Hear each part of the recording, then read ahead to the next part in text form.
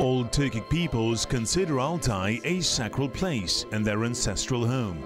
Legend has it that the mystical father of the Turkic ethnos was suckled by a she-wolf, like Romulus and Remus, the founders of Rome. This is one of the few occasions when modern historical science indirectly confirms ancient fairy tales and myths. According to the version put forward by Lev Nikolaevich Gumilov, Prince Ashina was guarding the borders with the Chinese Empire. But in the late 3rd century AD, he came into conflict with the emperor and had to flee with his warriors here, to the slopes of the Altai Mountains. There were few of them, only about 500 or 1,000. Yet having mixed with the local Altai population, 3 generations later, the descendants of Prince Ashina founded the great empire of the Turkic Khaganate, the territory of which extended from the Pacific to the Black Sea. The best time for an eco-hike in Altai is no doubt summer, when bumblebees buzz over blossoming flowers and there are tons of mushrooms and berries in the woods. What if you decide to spend your New Year's here? Not a problem, as in winter there are as many fascinating things that you can do and learn here.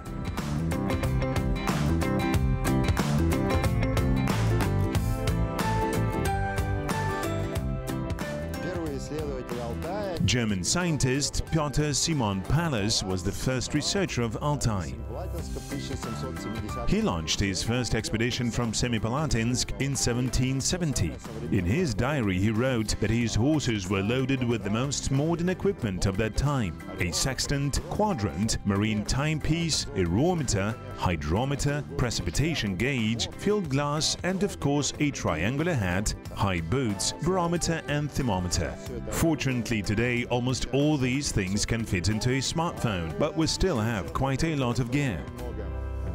This house will be our shelter tonight.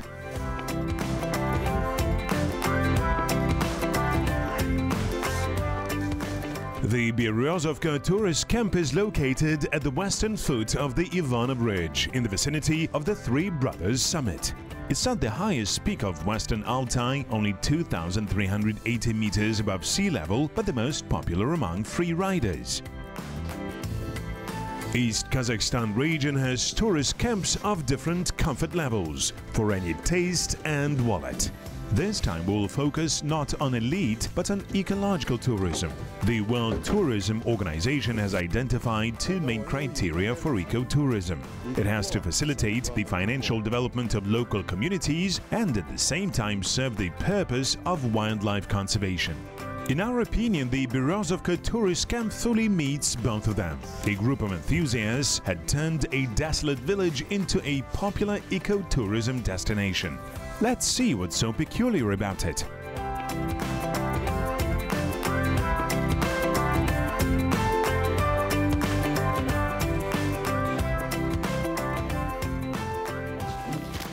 Мы находимся в экологическом поселе Березовка. Здесь We are now on the premises of the eco-settlement of Beryozovka. Here in Western Altai it means a household far from other villages. And now this is what they also call tourist camps or sites. Today the owner of this place, Tatiana Smola, will show us the secrets of the ancient ceramics production, and we will cook a rabbit in the Russian oven. И кроме того, мы сегодня вечером будем готовить в русской печке зайца. Это что такое? Tatiana, what is this? Флейта. It is a flute, an authentic ocarina flute. Its another design is called sasernai. Now we have to temper it in cold water.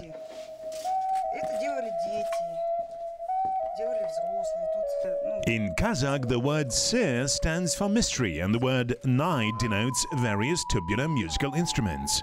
Saz means clay. Thus, saz ser nai means a clay flute telling about something intimate and enigmatic. Many world religions say that the Creator made the first human from clay.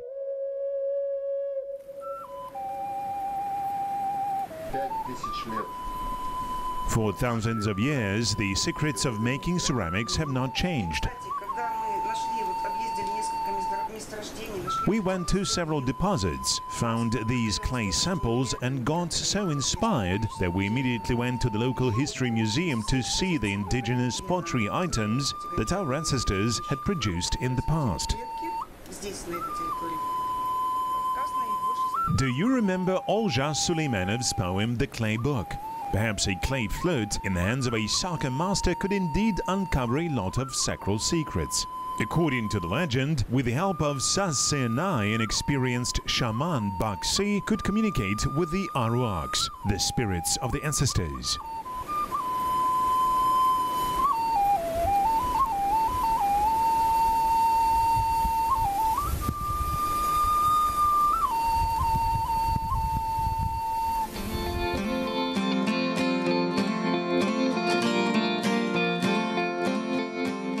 Large ski resorts have excellent restaurants, but in such small but very cozy guest houses, you can try traditional cuisine enjoyed by local residents several hundreds of years ago. My grandfather, an old believer, shared this recipe of cooking rabbit in sour cream with me. Need a hand, Julia? Why not? Only be careful. I need gloves. Is this the rabbit that you were talking about? Yes, cooked in the old Russian oven. Rabbit in sour cream. Lucky we. A dream come true. Tanya, last summer there was a lot of online and media coverage about a bear that came to your camp and scared tourists. Yes, it was true. A bear started coming to our settlement regularly and was not afraid of people, loud generator or chainsaw sounds. We were a little concerned, but it left after a while.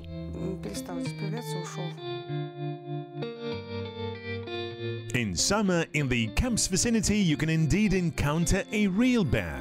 But during the New Year's holidays, tourists are attracted by bears like this.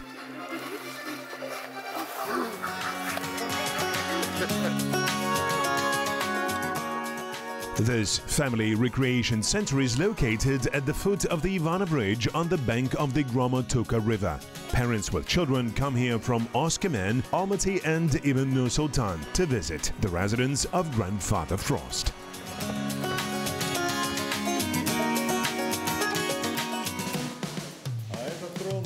Is this throne really made of ice? Of course. I thought it was plastic. Here, little guy, you can touch it. What are you reading? Correspondence? Yes, these are the letters from kids with their New Year's wishes. So I'm reading them to see what gifts they want.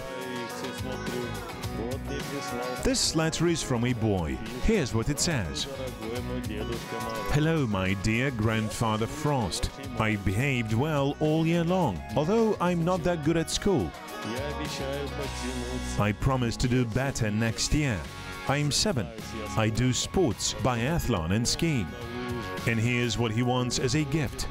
Please make me smarter and give me a rifle. Of course, my dear, you will get smarter on your own, and I will put aside a rifle for you, no doubt. The fairy tale village has not only Grandfather Frost and Snow Maiden, but also rascals, female hobgoblins or kikimeras, forest spirits or leshis, and even a real Baba Yaga.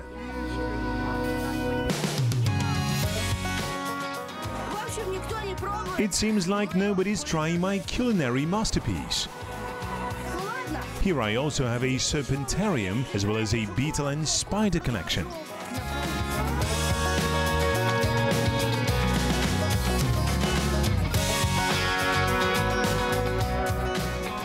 It's scary in the cave of the forest spirits, yet so interesting. Hop. Wow! Girls, what is it? It's a hare, a real wild hare.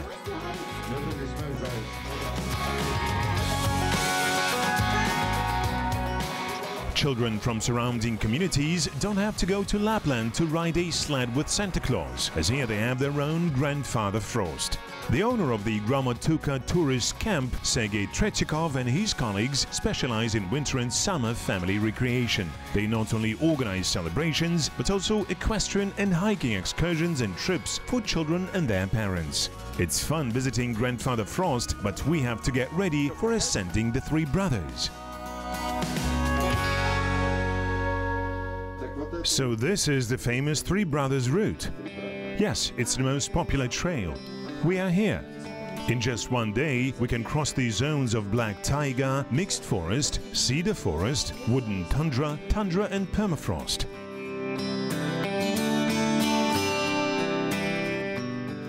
As far as I understand, this is the old Porcini man. And this here is the wooden Grandfather Altai.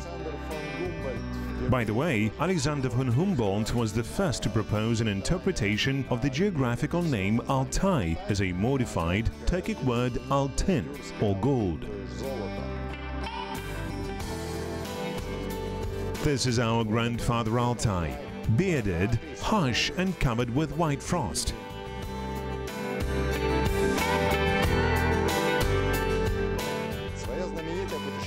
Baron Wilhelm Heinrich Alexander von Humboldt started his famous journey to Altai in the spring of 1829. By this time, he was already a world-famous scientist, and the Russian Minister of Finance of the time, Count Kurkin, gave him an armed security convoy and a 20,000 rubles fee. It was huge money. For example, back then, a cow costed less than 1 ruble.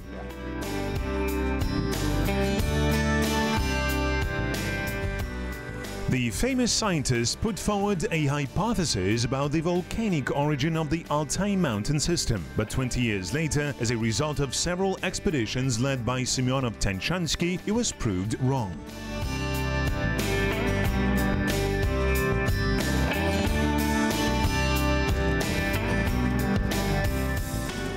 We are all packed, our snowmobiles are warmed up and we are ready for the adventure. Guide Ivan Karpov will take us to the Lesnova Alpine Camp and hand over to Yevgeny Kozmin.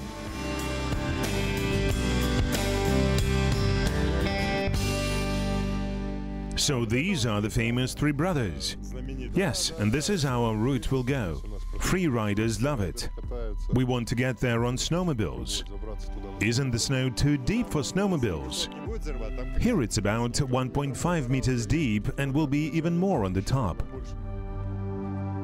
We will be taken to the summit by a famous sportsman.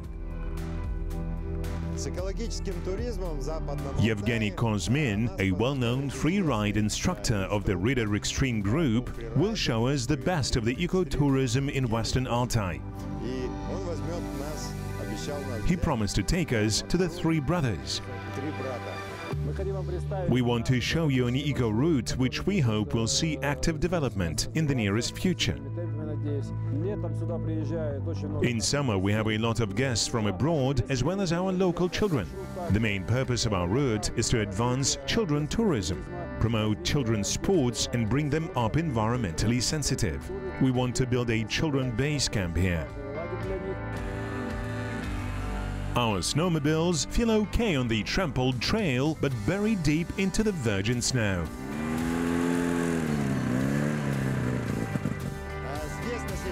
The Lesnova tourist camp is located halfway on the Three Brothers Eco Trail. We spent a lot of time wondering what the name means, thinking maybe it was a last name. But then it came to us, it means Lesnova, or forest again, or new forest in English. Alexei Rybalka, the camp's owner, is here and we want to talk to him about the development of local ecotourism.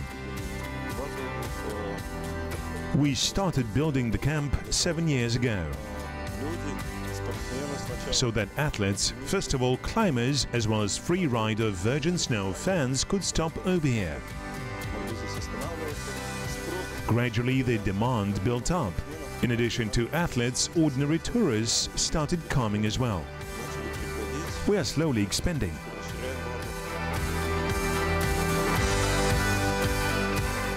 The Sport Tourism Federation of East Kazakhstan region was active in the project since its very inception.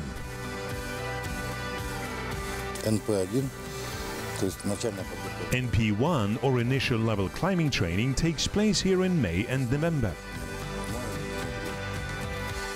According to Aslan Muratovich, by no means should tourism become fully commercial. We need to consider the role of mass and especially children tourism in patriotic and ecological upbringing of the next generation.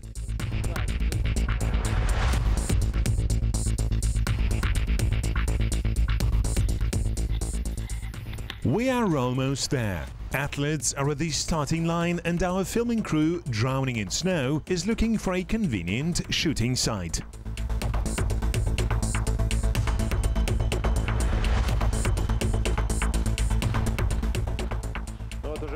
Well, the guys are almost on the top and will soon start riding down. Our task is to film their descent. Freeride is developing very quickly and is one of the promising types of tourism both in the Tian Shan and here in Altai. Such small guest houses for free riders are popping up like mushrooms. Let's get ready, they are preparing to go down.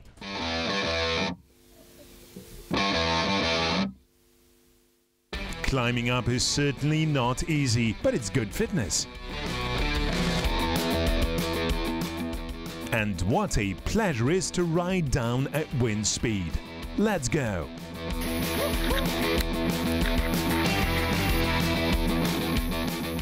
Wow, it's gorgeous and it's pure adrenaline.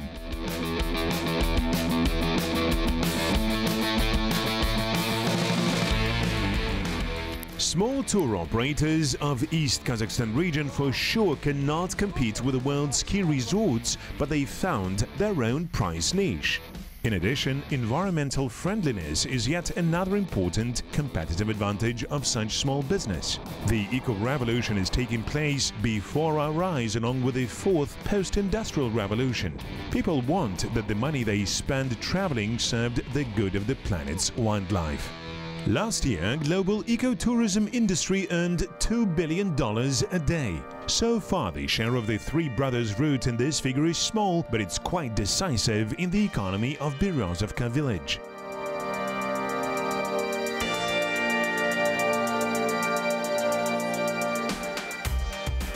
We are continuing our journey and decide to hit the Museum of Local History of the town of Rida along the way. Мы часто принимаем в нашем музее. Here at the museum, we often host thematic tourist groups. It's the so-called cultural and research tourism. For example, we had groups interested in crystallography, history of engineering, astroblemes, history and ethnography of old believers.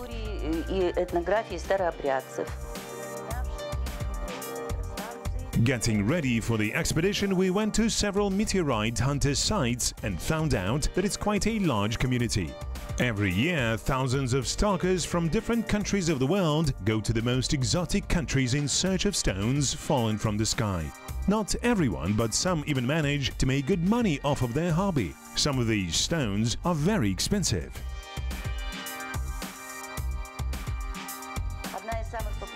One of the most popular expositions in our museum is dedicated to Rida astroblemes.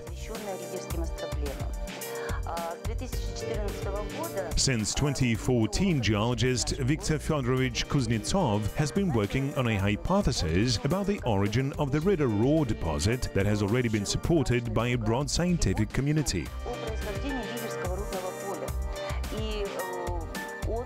He practically proved that about 300 to 400 million years ago, a huge amount of space substance fell here in the area of the Rida Plateau. There exist both legal and black market of fallen celestial items. Perhaps the most famous astrobleme in the world is the black stone embedded in one of the walls of the Kaaba in Mecca. In 930, the Kamashans captured Mecca, robbed the Kaaba and took the black stone to Bahrain. In 951, after paying a large ransom, the stone came back to Mecca.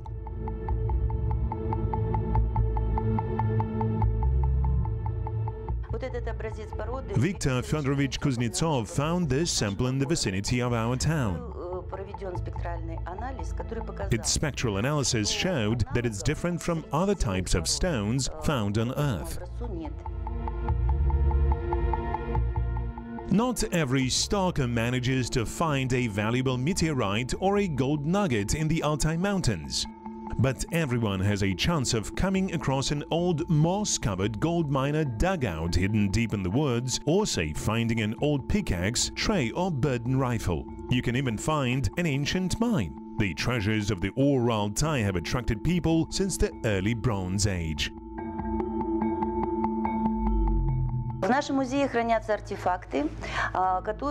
Our museum exhibits artifacts confirming that already 4,000 years ago, this area was the center of mining and non-ferrous metallurgy.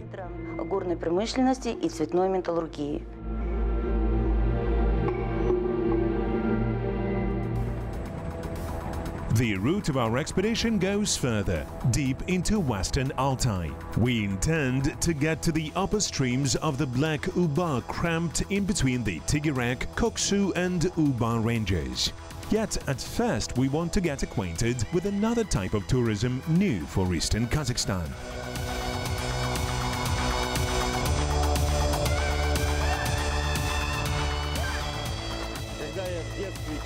When a child, I used to read romantic books about traveling across Alaska on dog sleds, and I dreamed of doing something like this myself.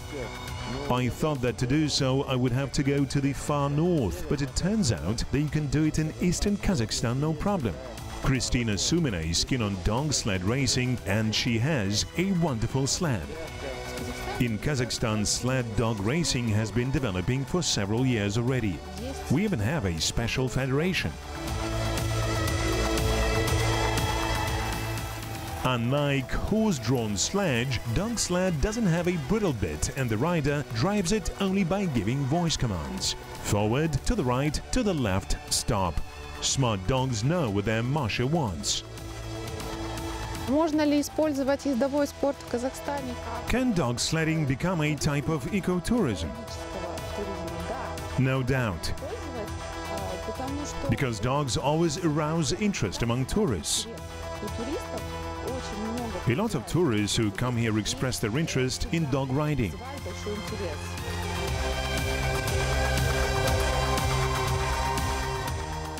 Yet it's hard calling a dog sled a type of transportation. It looks more like a free dog pack that can coherently move towards one target, provided the human managing it can establish clear relations within this social group. So this sport is not only about physique, but also psychology. We can also organize short weekend tours. That is, we go to the forest on a dog sled, have a nice walk in the forest and communicate with dogs, get some positive emotions and impressions, and come back. Group tours are also no problem. We did it before. We are saying goodbye to Dmitry and Christina and are heading to the farthest tourist camp on the slopes of the Stanovoy range. There's less snow in intermountain valleys than in the mountains, which makes it possible to keep cattle. Here and there across the meadows we see haystacks, a true paradise for foxes, as they are full of tasty mice. As we are ascending, the snow gets deeper and then we suddenly find ourselves in the real Black Taiga. Although it is its southern part, this is the true Siberia with endless thick forests stretching for thousands of kilometers through the mountain Altai to Khakassia and Tiva. We crossed 2 rivers, conquered several huge snowdrifts and finally arrived at the Black Uba eco-settlement.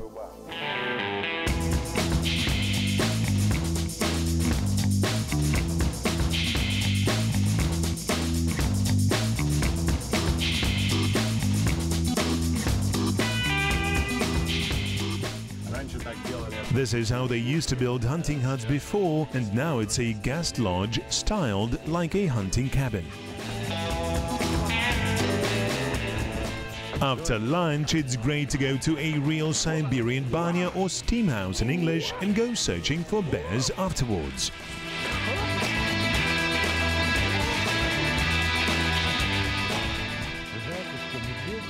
Do you know that, unlike rodents, bears don't go into full hibernation?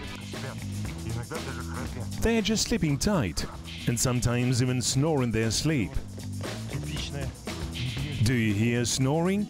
This is a typical bear den, and there's probably a big bear inside. Look, it's even made a nice entrance, which I will use to get inside.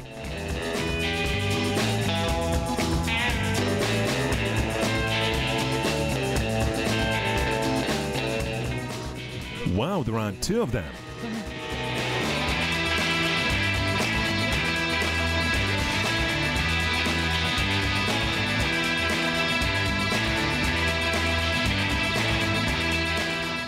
Here they are, a big one and a smaller one.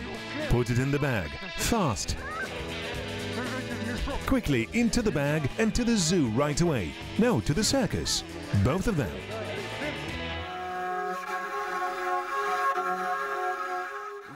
This eco-settlement is designed mainly for family recreation. Jokes, laughter, skiing, sledging, snowmobile riding and short educational hikes around the camp. These who enjoy a more severe touristic romance can also go on extensive adventure expeditions of different complexity. People living in taiga are still engaged in the traditional sable hunting. As in the distant past, hunters live in outpost cabins all winter long, travel around using skin skis and use handmade household appliances. Perhaps only the snowmobile and the chainsaw tell us that we are in the 21st century and not in a hunter hut in a book by Fenimore Cooper. In the course of our journey to East Kazakhstan region, we have already seen a wide range of various types of tourism. And now we will see yet another one. Yevgeny Sidalnikov, director of the Black Uba hunting farm, will tell us about how an ancient hunting trade is turning into a modern type of tourism. An American came here once as a member of a tourist group, and we talked extensively about hunting and hunting tourism. He told me about a model which we can easily apply in Kazakhstan: tourist marten hunting. So they have built modern but old-looking hunting cabins like they did 100 to 200 years ago, and they take groups of tourists, 3-4 people, around them. I want to organize 5 to 10 days educational and hunting tours in my hunting farm, also to demonstrate how our grandfathers did sable hunting and how they lived for months and months in hunting cabins in the past. Things are changing. We need to transform and adjust to the modern tourism market.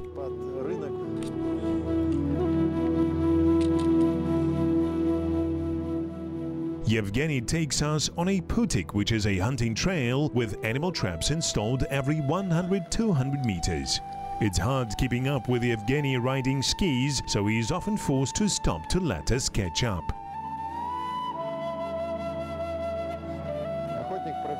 A professional hunter is not even a profession. It is a way of life. It's an ancient hunting culture that is passed on from father to son. In order to survive in these conditions, hunter must know and be able to do a lot of things. Survive not only physically but also economically. That is, get some profit to pay his living. At present, a good hunter can get over 100 sable skins during the hunting season. Yet the old-timers say that 70 years ago, getting only several of them was considered great luck.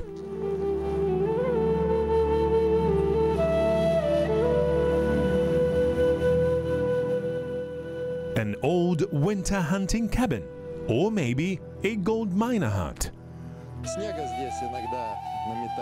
The snow here can get up to 2 or 3 meters high and even cover the cabins up to the roof. So cattle farming opportunities are limited here. In the old days, local people did hunting, kept bees and washed gold.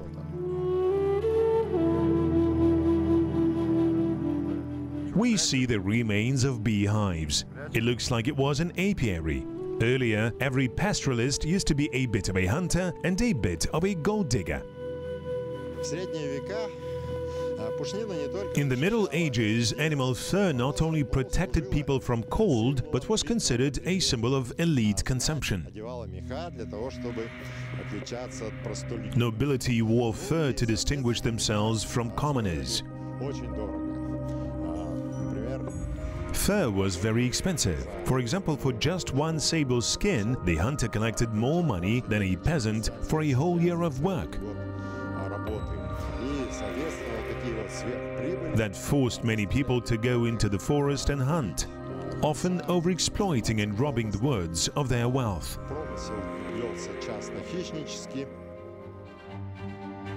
In Europe, they have marten, a close relative of sable.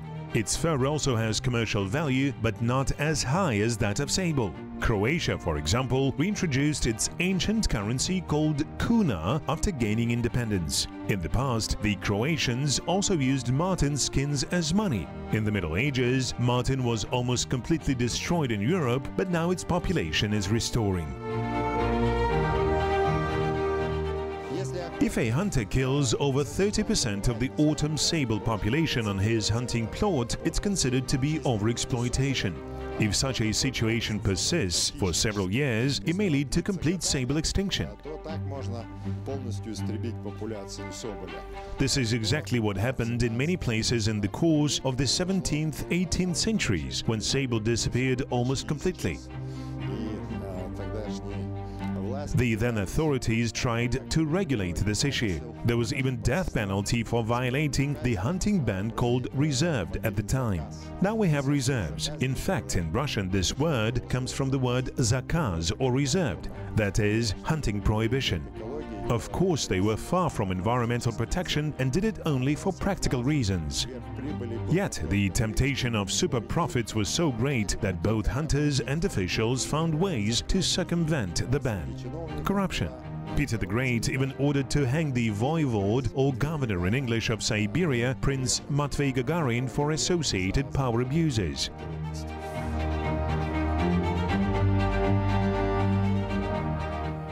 Gold and furs. Furs and gold. They forced people to cross deep oceans, deadly deserts and thick woods, sparing neither their own nor others' lives, leaving nameless graves behind, creating gangs and trading companies. These are the two goods that gave rise to regional capitalism, as 2 centuries later, oil gave birth to industrial society, and digital technologies of the present are pushing forward Industry 4.0.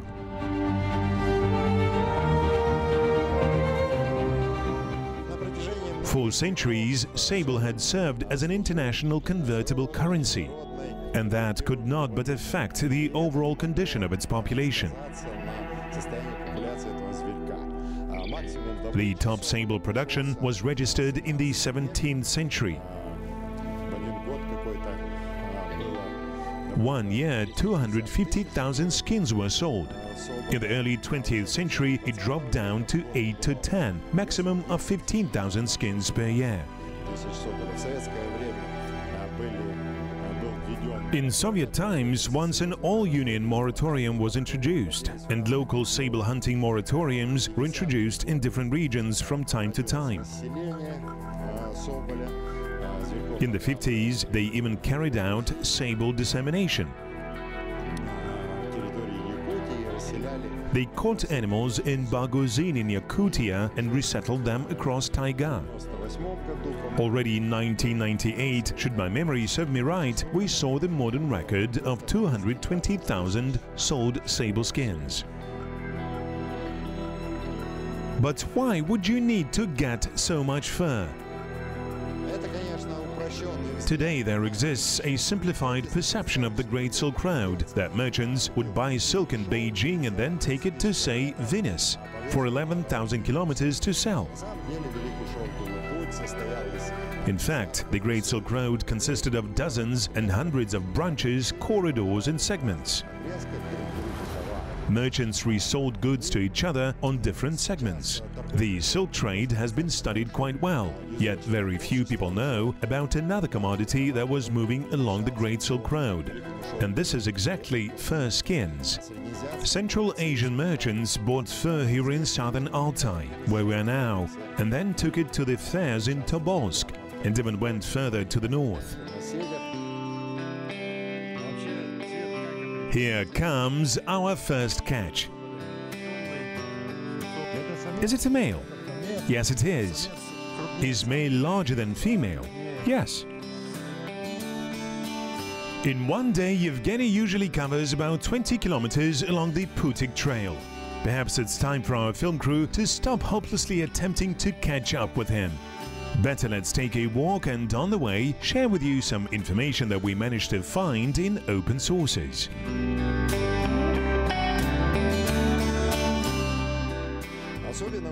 Fur prices soared particularly high in the second half of the 16th century. It was the time of the rapid development of navigation. From the New World to Europe, there went flows of silver and gold.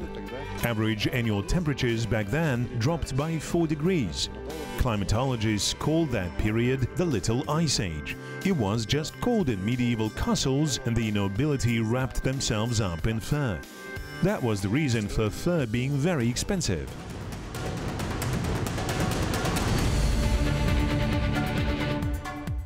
Rear Admiral Patrick Gordon, appointed by Peter the Great as regiment commander, wrote in his notes that his first year's salary was 4 sable skins, and that he had to give one of them away as a bribe to government clerks. Yet the remaining sables were enough to sustain himself all through the whole year. Многие знают и по литературе, и по фильмам. Many know, both from history and movies, that in the 16th, 17th and 18th centuries, English and Dutch merchants exported Siberian furs through the port of Arkhangelsk in the White Sea. Yet very few know that all that time China remained the main consumer of Siberian fur skins.